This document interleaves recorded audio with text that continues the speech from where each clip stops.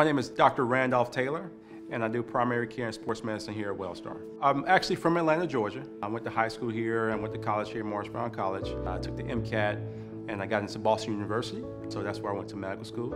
Opportunity presented itself to join the military as a physician in the Army. I actually relocated, did my residency program in Fort Bragg, North Carolina. I was deployed to Iraq, and I also did time in Egypt.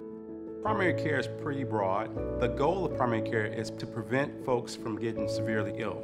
A lot of times people think the doctor is here to tell me what to do and what not to do.